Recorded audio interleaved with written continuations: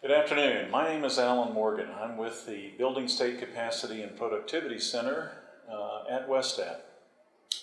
The Building State Capacity and Productivity Center is a federally funded through the U.S. Department of Education, Division of Elementary and Secondary Education, initiative that's designed to support and help improve the productivity of state education agencies.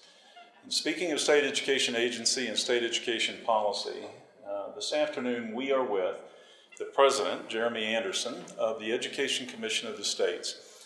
Those of us who've had a long history with the Education Commission of the States know of its unique positioning in the alphabet soup of education organizations. There are so many letters attributed to so many different organizations. When people think of ECS, the Education Commission of the States, they think of a unique organization that has representation that's pretty much different than all the others. They individually may have representation for various roles in state government, but none quite have the composite of influence and policymakers as does the Education Commission of the States here in Denver. Jeremy Anderson has been the president and has, having worked with virtually every prior president of the Education Commission of the States, has done I think an incredible job of being able to continue the advancement, the importance of this organization to state education policymakers, whether they're governors, legislators, chief state school officers, teachers organizations, business groups, university leadership. ECS is now doing it all, and in large part thanks to the staff and the leadership at the Education Commission of the State. You've had some great governors that have been organizing and helping support your efforts. It's timely to talk with you about what is a major influence in state education policy coming from the federal level. You are in a somewhat unique position in the sense that you're one of the very few people thus far that's actually had the opportunity to review 5 vlogs, the video logs that we've done of chief state school officers around the country on the Every Student Succeeds Act. So today we're going to spend a little time, kind of see if we can't kind of bring this together, see what's there, see if there are some things that need to be talked about that maybe the chiefs, because they were all dealing with this from the perspective of their responsibilities in leading their state's education system. It's time to kind of step back from it and see what that 30,000-foot view looks like, and Jeremy's the person to do that. So let's start with your taking a few minutes to kind of tell us, how does the Education Commission of the States really see Every Student Succeeds Act? And we asked each of the chiefs whether they could identify opportunities and challenges. I'm sure both register in your mind about what you can and should and will be doing. But my guess is, knowing you, the big word is opportunity. How are you going to seize this opportunity, Jeremy, to help bring this about in a real way that influences positively student learning in this country? Well, that's a great question, Alan, and it's great to be here with you and to be able to have seen the videos from those 5 chiefs. I think it's very instructive for us to see kind of their thoughts on what they're doing in their respective states. We can talk individually about some of those. I think at the Education Commission of the States, we really see the Every Student Succeeds Act as almost a generational change in education policy. I mean, we have states that for the first time in over 12 years are really being empowered to work on education policy in a different way. So it's not so much that they're responding to federal rules and regs, but they have some opportunity to really redefine some things around assessments and accountability, about what they're going to do for reforming some schools, on how they can really focus on equity for some key demographics within their state that could really change the outcome and guarantee that every student has an opportunity to succeed. I think the reality that we're dealing with is that this is coming at a great time for the states, and there's a lot of amazing leaders there, but there's also a lot of challenges that are out there in the states. So at the Education Commission of the States, we're committed to working with those states and individually with the governors and the chiefs and the legislators and state board members and the public in those states, usually around 3 major things. One is around key reports that we're going to be releasing. And those will be everything from the top 10 questions about the Every Student Succeeds Act to a better understanding on what is a well-rounded education, which is in that federal law a lot. But for the policymakers, we're going to be doing a lot with ESSA state policy academies and really getting into those states to provide the technical assistance so that states that are looking to tackle one of the many issues in the law aren't just trying to recreate it themselves. They're learning from what all the other 49 states are thinking about and doing. That's great.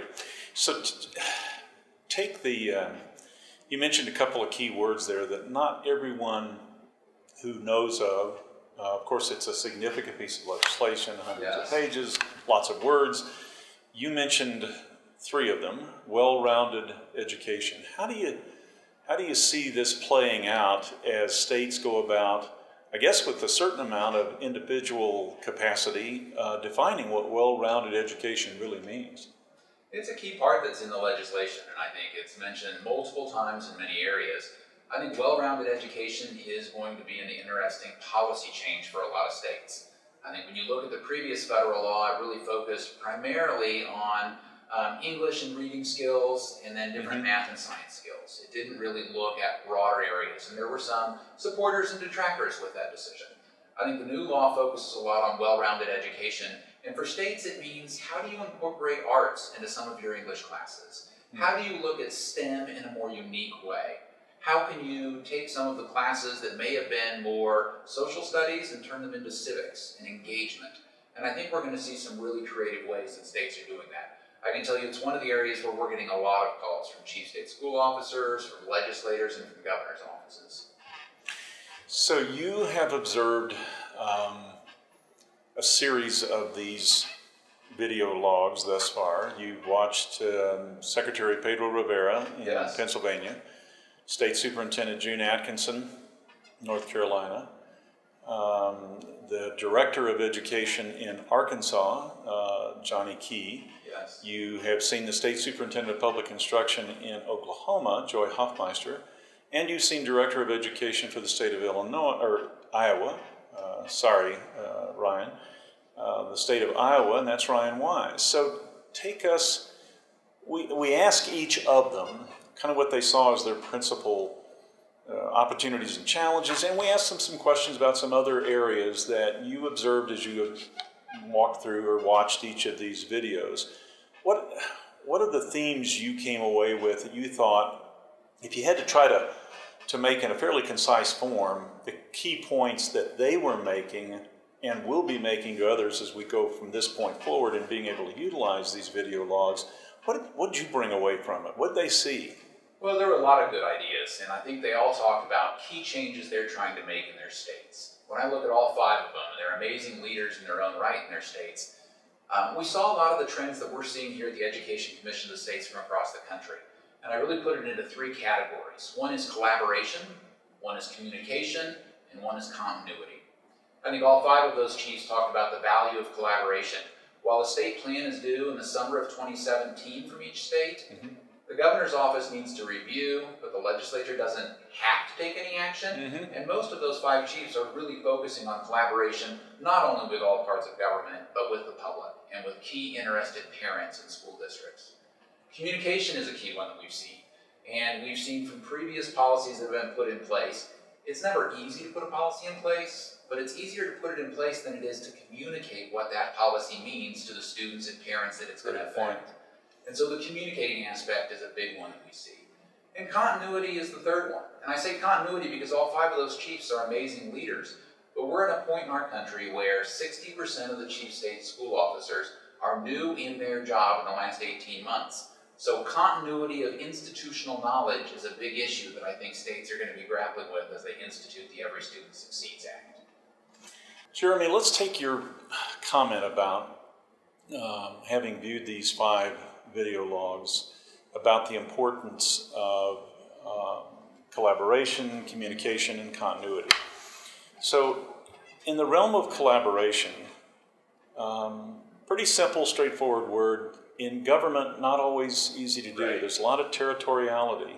Some states, the communication and relationship, collaboration with certain officials is a bit more strained than others. In other cases, a governor appoints a chief state school officer or appoints the State Board of Education and has a significantly higher level of influence.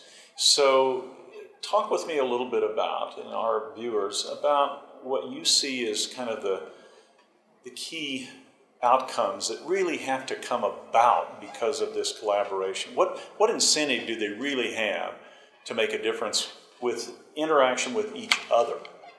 Yeah, I think there's a lot of the states that are really looking to bring together some disparate people within their state, people who may not view the same issue the same way. But the collaboration is really going to be important in how an implementation takes place in a state. I think in many of these states you can say that, well, this is the responsibility of the state education agency that the chiefs run. But it's not that simple in a state if you're not really thinking about how you're engaging all of the different players across the state. Does the chief get along with the governor? Would they go to dinner together? I mean, is the legislature one that has been playing well with education policy and being supportive, or do they have a different view on it? But I think even more important on the policy side, what we're seeing in states is the question of who are you really engaging for this conversation? I mean, are you talking with district leaders and with parents? Are you talking with representatives of key demographics so that you can really find out what are the needs that they see in their community to have a meaningful education for their children? And we're seeing states that are doing that quite well. I know the 5 chiefs that have been videoed have all talked a little bit about the value of having collaboration and working across different lines. Collaboration, from what we're seeing with ESSA, is not just collaboration between the state education agency and the legislature and the governor. That's right. But it's really much deeper within the state, saying, are you engaging business leaders in what the workforce needs are? Are you talking with key communities to make sure that there's representation for what's needed for English language learners, or for key districts that may have lower outcomes than other districts? And how do we make sure that all students have an equitable educational opportunity? And that's really where I think collaboration is going to be a big key, where we're going to see some states that may have policies that are easier to implement because they've done the collaborative method, versus others where it was just a policy they put out and it may have been more difficult to actually see an outcome. Is ECS playing a role in either today, or do you expect in the future, in the near future particularly, in helping with this issue of collaboration in the following fashion? Let me explain my question a little more in detail. In some states, legislatures have taken on the responsibility of enacting fairly detailed language and requirements and putting them in law, getting them signed by governors, because those were the expectations of No Child Left Behind, or they were the expectations of the administration. They, in fact, have some real detailed laws out there across the United States.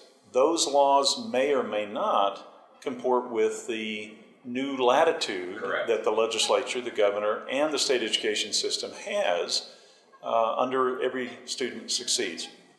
So how do you encourage folks to kind of step back, rethink what's right for their kids at this time and this place under the new rules, the new sheriff in town with Every Student Succeeds? Well, I think you're going to see that in almost every state. I think we've seen it at the Education Commission of the states, where there are questions from a lot of these states on how do we do things differently and what are the opportunities for us to rethink some of these policies with the end goal of a better outcome for all students. But you've got to be realistic in some of this. I mean, there are some states who had some very difficult policy fights over assessments or over teacher accountability in the last 2 or 3 years. And the final product that was passed by a legislature and enacted by a governor, I would be surprised if that product was changed, even though there may be some new opportunities with Every Student Succeeds Act for the state to do differently. And that's not necessarily a negative for the state, but it's a reality that some of these states have already fought these fights, and they may wait a little bit to see how that decision that was made and implemented in the last 2 or 3 years is actually trending. In other states, I think we're going to see some really game-changing education policies, because the law allows the states a lot more opportunity to think creatively, but also puts down some markers on how they need to be sure that all students are getting an equitable education, and that they need to have focus on reforms, especially for school districts or students who are in the bottom 5%. And so that's going to open up some other opportunities.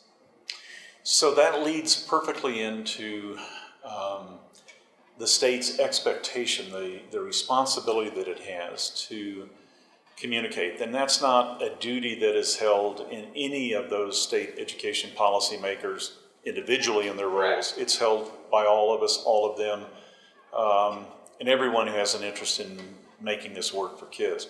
So that said, let me just say by way of a bit of an introduction to the point, just about a year ago, not quite a year ago, you were very helpful in kicking off a key conversation that occurred at a training on strategic communication. It was about 16 states had brought in teams of players from the state education agency.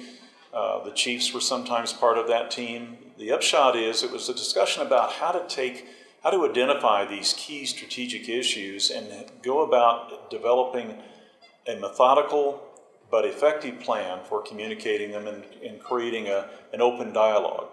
So that being said, that was July of 2015. To my knowledge, most of those states are still moving full steam ahead. They now have some new challenges to come along they did not know they were going to have in July of 2015. What's your position or the Education Commission of the State's position on how strategic communication can be undergirded, can be emphasized as an important, a very, very important element of what they do going forward to creating a plan? I think communication is going to be key, and you're right. The meeting that we had here in Denver, that was a good partnership with some of the chiefs in WestEd, is a really interesting way for states to try to learn from each other, and I think that's the key part. Most state agencies, they have a really good idea about what they need to communicate, but they don't always have the staffing capacity or the funding to really get a message out and teach everyone in their state why this policy is of value, or what are the values the policy brings for their family or their students. I think the one thing that we would push the most, and at the Education Commission of the States we're going to continue to talk to states about, is learning from each other. If one state is having success, I think on college and career ready standards as an example, Kentucky did some really good communication early on with that. Those successes were opportunities for other states to say, how did they do that? And why did they communicate more often than we are? And what was the outcome from that? That's really where the value is. And so the opportunities for states to change the policies is great. The need for them to communicate the value to the parents, to the students, to the teachers, to the communities that they're serving is probably even more important. So let me probe just a second further on the last of your 3 C's, and that's continuity for just a moment. It's helpful to be able to, perhaps it's helpful to come from the perspective of a couple of folks who either are doing what they have done now for 4 years, is heading this major educational support organization.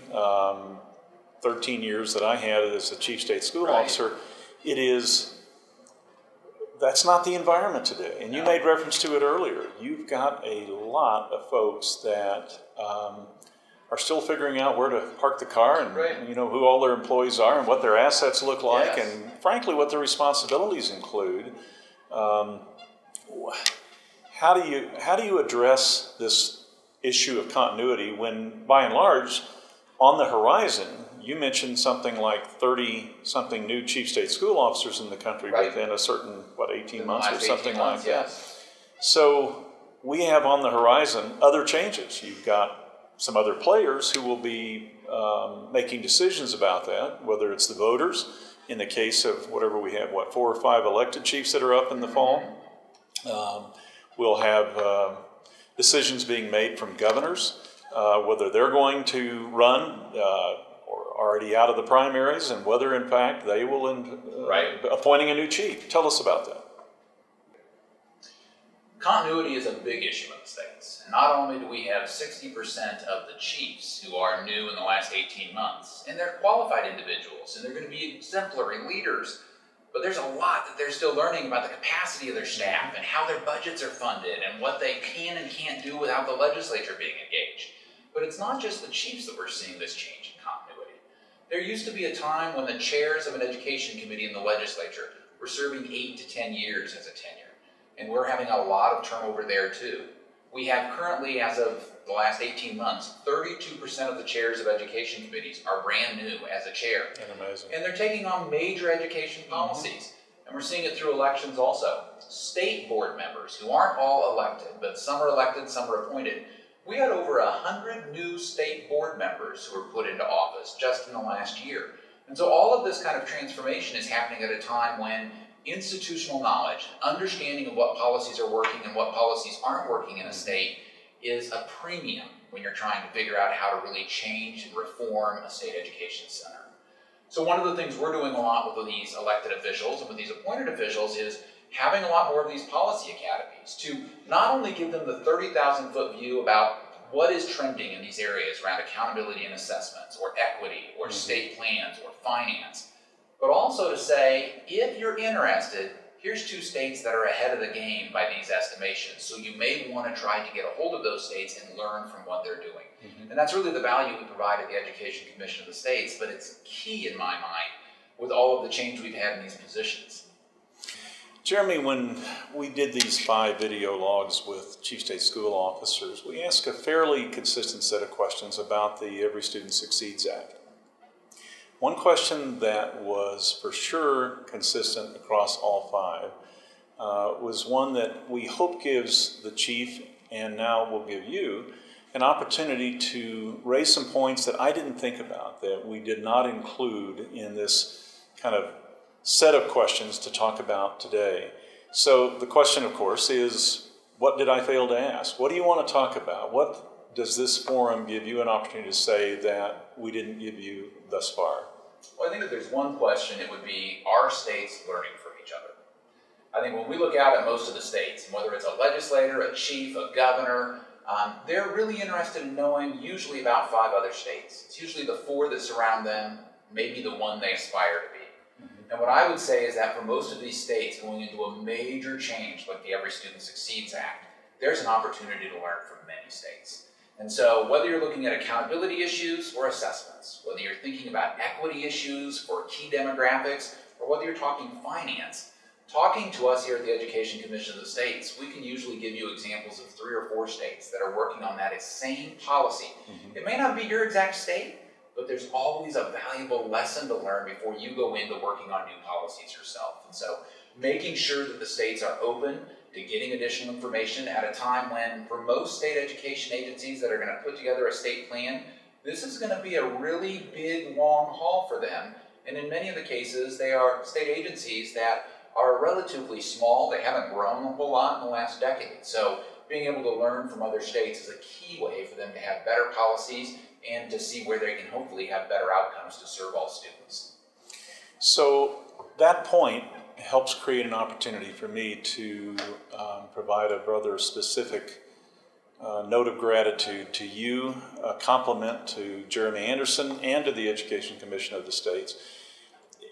It strikes me, having had some experience in this business, not a great deal, whatever, it is important to not only have that communication among state officials, but it's also important to have the kind of level of communication among the organizations that exist for the purpose of supporting those state officials.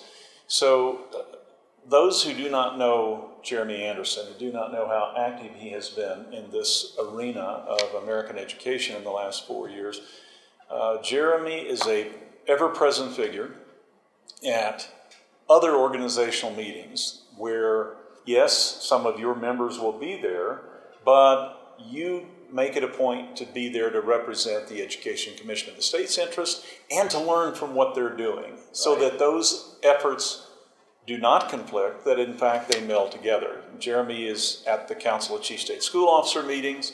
He's at the National Association of State Boards of Education. He is at the National Governors Association. He's at the National Conference of State Legislators. That alone would keep a normal human being rather busy. But put that in conjunction to trying to guide and provide support to you and the governor to help this organization be what it really aspires to be, and you're moving in the right track to get that done. So a thank you from the behalf of those of us who have a stake and an interest and actually still have kids in the system. And even at my age, a 15-year-old at my house, I definitely have an interest in this system doing what's right through Every Student Succeeds Act. So, there's a lot of so Jeremy, thank you so much for being a part of the conversation today. Ladies and gentlemen, thank you for being a part of this video log series. It was great to have the opportunity today to visit with Jeremy Anderson, President of the Education Commission of the States, And my thanks also goes out to the Building State Capacity and Productivity Center at Westat as we try to do what the name implies and suggests, and that is to support state government and state education agencies in particular. Thank you for viewing with us.